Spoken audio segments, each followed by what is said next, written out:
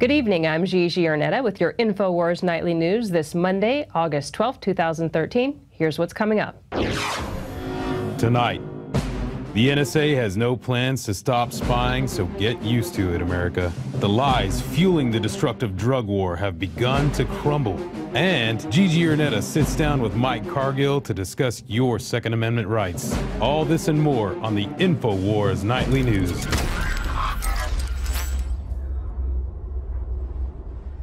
Top story tonight, former NSA boss says that the government's going to continue surveillance, so you better get used to it.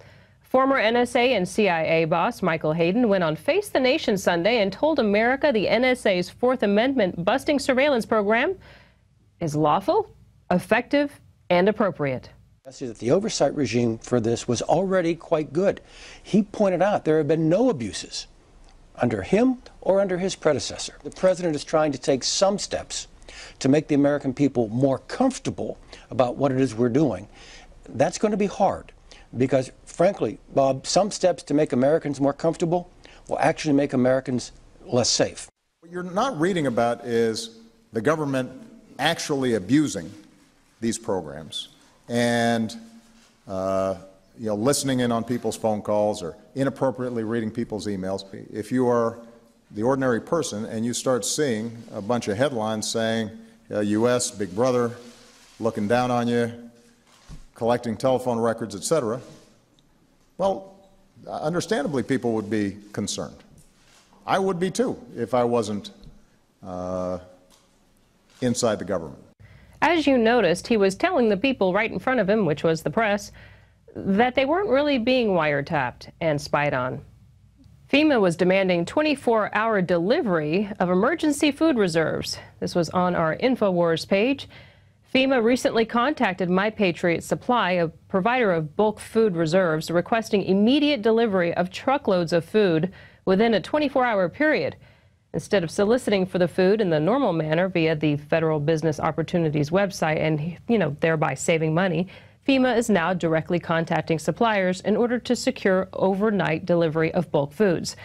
The snapshot above shows one of the emails My Patriot Supply received from FEMA. Now, Patriot Supply has said that they've decided to decline doing business with them. So I want to make sure that you know that this is a new development, and they say that they prefer not to take care of the 24-hour delivery that they were requesting. Dr. Sanjay Gupta mentions why I changed my mind on weed, saying he didn't look hard enough until now. I didn't look far enough. I didn't review papers from smaller labs in other countries doing some remarkable research. And I was too dismissive of the loud chorus of legitimate patients whose symptoms improved on cannabis. They didn't have the science to support that claim, and I now know that when it comes to marijuana, neither of those things are true.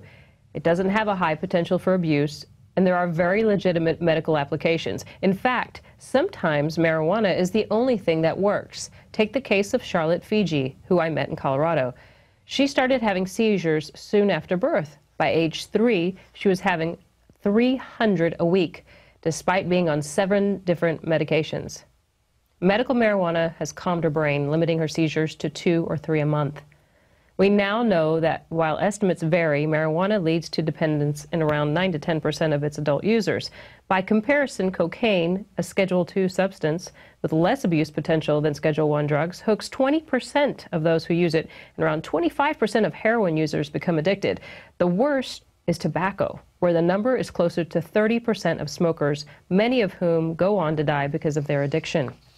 Meanwhile, in Wisconsin, the Solidarity Sing-Along singers are having issues with the police. They are now telling people not only if they are singing in the Capitol that they'll be arrested, but if you're watching. They're telling spectators, lawmakers, and even tourists that they can't watch the Solidarity Sing-Along in the Capitol because there's just too many people.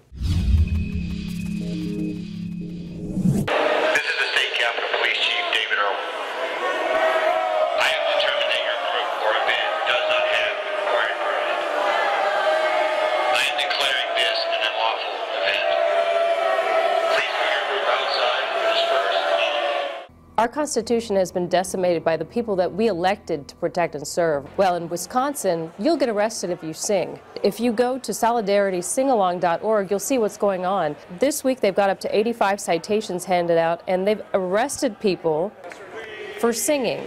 The cops told bystanders, including lawmakers and tourists, they told them that they had to leave. They said that they're going to leave because otherwise they were going to be arrested for watching an unlawful event. They declared it an unlawful event. I am declaring this an unlawful event. Please be here outside for this first meeting. You do not, each participant is subject to arrest. Now, all of this is happening on the heels of a decision that was made on July 8th by U.S. District Judge William Conley that the Capitol Police's rule requiring a permit for any gathering of 4 or more people is unconstitutional. Conley ruled that the police could only require a permit for groups larger than 20. And they warned him for a week, saying that this was an unlawful event.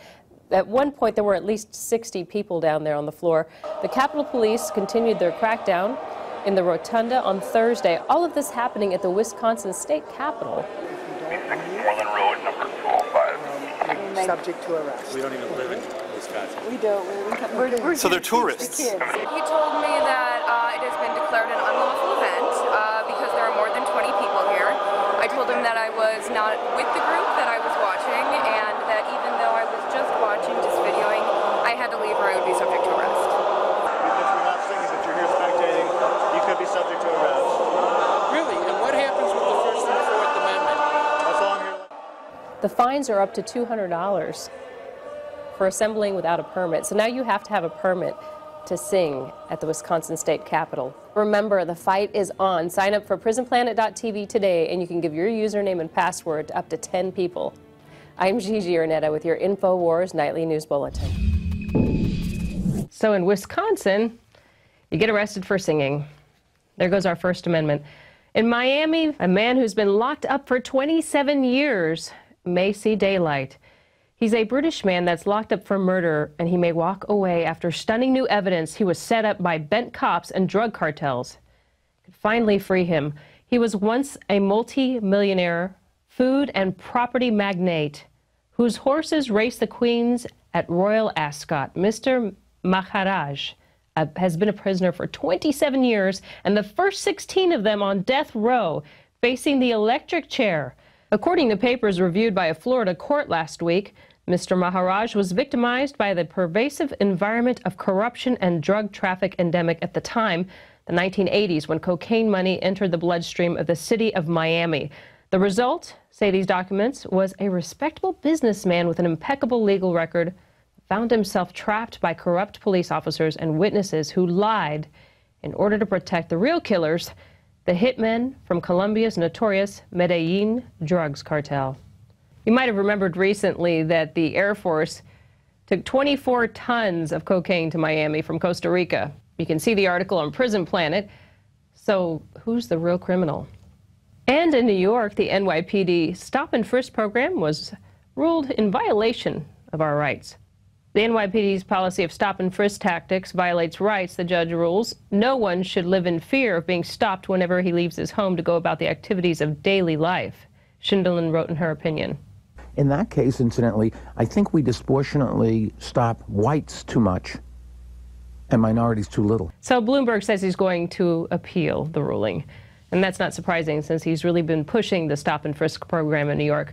And a lot of youth are really having problems with it. And a lot of people are, too, because they stop a lot of people on the road for basically anything they feel like pulling you over for. Or if you're walking on a sidewalk, they'll stop and frisk you.